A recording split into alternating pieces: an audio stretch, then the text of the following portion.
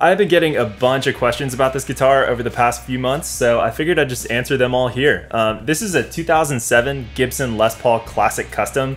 It was part of a limited run series that they were doing back then called the Guitar of the Week, and I think this is around one of 400 made or something like that. But yeah, I always thought they looked really cool, and I finally got my hands on one, so I'll walk you through it. It's basically a mashup of a bunch of different Gibson styles, but you've got the headstock of a 335 with the little flower pot inlay and binding all the way around, headstock, neck, and body. And the body binding is actually Les Paul custom style with the extra plies there, but it's only on the front, so the back still has that Les Paul standard feel to it, a little rounder on the back. This actually has a chambered body on it, which I know some purists are really not into because it's less like vintage correct, but it never really bothered me. I actually think it gives it kind of more of a pronounced mid-range sometimes, but depends on the guitar. Yeah, it's pretty much stock. The only thing I've changed is I switched out the knobs to the top hat style. I'm just used to those. It's what I've got on a Les Paul Custom and been playing it for years. Stock pickups, they're the Gibson 57 Classic and 57 Classic Plus. They sound great to me, never felt the need to change them or anything. There are two other changes I made to this guitar that might be a bit blasphemous in the eyes of a collector or proper guitar dork, but luckily I'm not a collector, so I don't care that much. But I noticed when I first got this guitar that it had really bad neck dive, and I hate guitars with neck dive.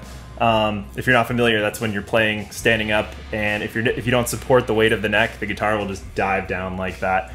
So I know you can get used to it. I know loads of guitars have it, but I prefer that they don't. And I noticed because I had this guitar sitting in a rack with a bunch of other Les Pauls, and the strap button position was off on this one compared to the others. It was further towards the outside bout, and I looked online and it looks like all of the Classic Customs were made like that. I'm not sure why, but it pissed me off. So I ended up biting the bullet and drilling a hole in this guitar, which to move the strap button placement a little bit more inwards. And it worked it got it about 80% of the way there, but I still felt like I needed more weight on this side of the guitar to keep it a bit more upright.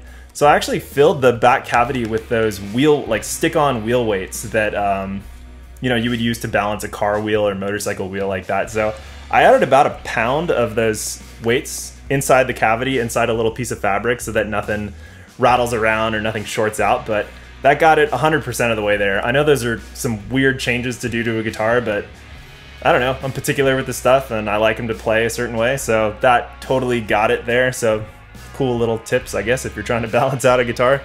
And those are two things that you'd never really notice unless you told somebody about it, but I'd thought about filling the hole and fixing the paint and the clear coat and all that kind of stuff, but I personally don't care, and I think I'm hanging on to this guitar, so it doesn't really bother me. Also, if there's a strap on the guitar, you'd never see it anyways, but yeah, just two little weird quirks with this guitar.